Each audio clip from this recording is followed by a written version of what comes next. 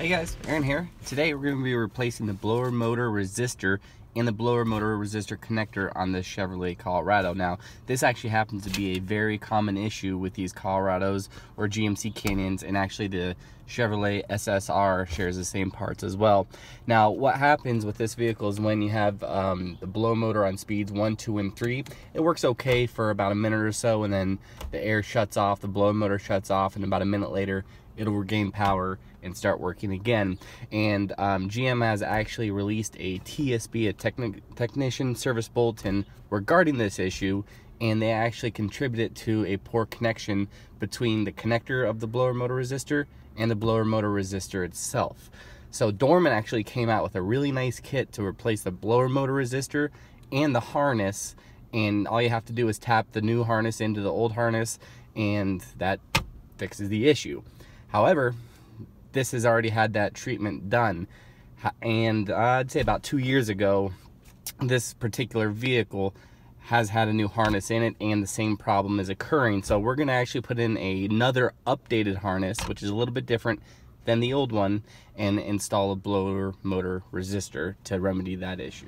Also, make sure to check out the TSB in the link, which further explains the direct cause of this issue and the proper way GM wants you to solve it. Now, before we begin, let's go over the tools you're going to need to get the job done.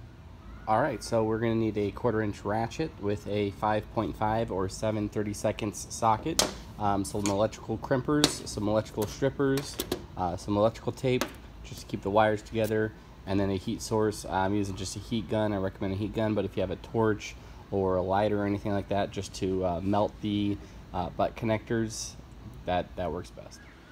Now, 9 out of 10 times what you'll find is when you take off the connector from the blower motor resistor, 1 or 2 of the terminals are going to be burnt pretty badly. You might see that the plastic around that terminal is damaged as well. I've done this repair a couple times, and I've actually found, even in this case where the vehicle was repaired from the TSB, an aftermarket connector is in there, and it keeps happening again. This is actually a very, very common issue. Now, the blower motor resistor is located directly underneath the glove box, and what you'll see is there's actually a wiring harness that kind of is underneath here, and you can see from someone has tried to make this repair before. Simply just take your finger down and pull off the connector, and that's very common. See how that one terminal right there is burnt and the plastic is discolored? Before we're going to be replacing the blower motor resistor itself, I'm going to actually replace the connector. Now, it's very, very important that you follow each lead and connect them to the correct wires. As you can see, each lead is labeled A, B, C, and D. Now, as you can see, our aftermarket harness that has been installed does not have the same color wires as the OEM factory harness. So what I went ahead and did is wrote down A, B, C, and D for our terminal numbers, and then the color that corresponds with that terminal. Now, at this time, let's take our new harness and prep it for installing. Dorman actually really supplies some nice butt connectors with our new connector.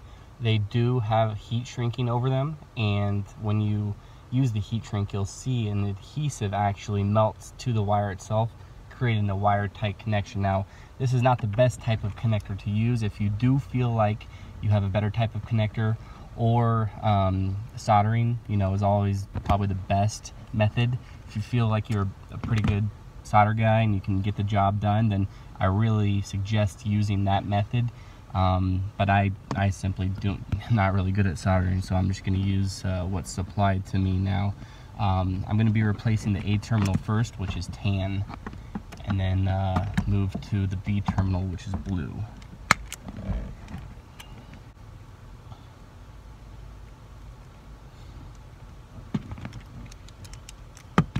Now, I went ahead and got all the connectors on, and they seem to be pretty tight. Before I'm going to melt these connections, go ahead and just give every little connector just a little tug to see that your crimp is pretty good and that there's no looseness. You definitely don't want these coming apart. You will see if they do start to come apart later down the road, it's going to get really hot in here, and kind of like our connector was. These appear to be pretty good, so I'm going to go ahead and melt these connections down. I really would stress that using a proper heat gun is the best way to go. However, if you have a torch or a lighter even works, that does work too. You just got to be careful not to melt or burn the surrounding insulation on the wires.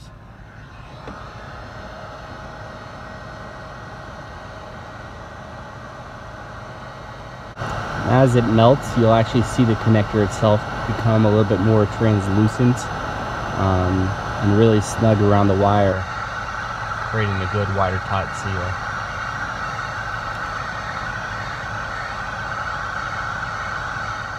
Now, just to keep the wires together, I like to take a little bit of electrical tape and wrap them tightly.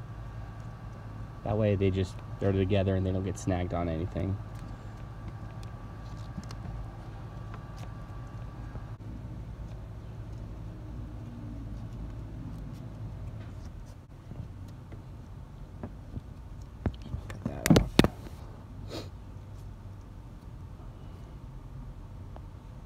Now that we've gotten our new connector finally installed and ready to go, the last thing to do is going to be to replace the blower motor connector, or blower motor itself. Now you could either use a 5.5 millimeter socket or a 7/32, and there's just 2 screws and it simply pops right out.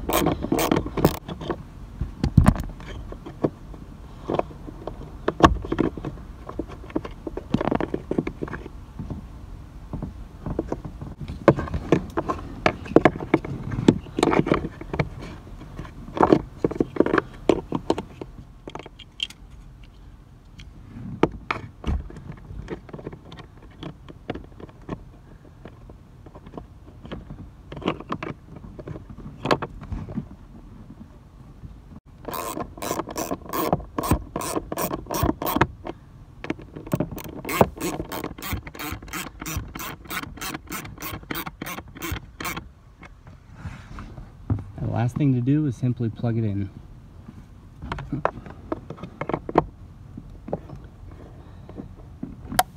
It should go in nice and tight. Once you're done there, go ahead and put your wiring back in its loom, which is located right here. Kind of tuck it out of the way if necessary, just to make sure that nobody kicks it and nothing happens. Alright, so now that we have everything put back together and installed correctly, next thing to do, of course, is to test the operation of the blower motor resistor itself, making sure the fan works in all fan speeds. And it does. So I hope this video has helped you guys out. If it has, please like and subscribe. If you've got any questions or comments, feel free to leave something in the comment section, guys. Thanks for watching, and I'll see you next time.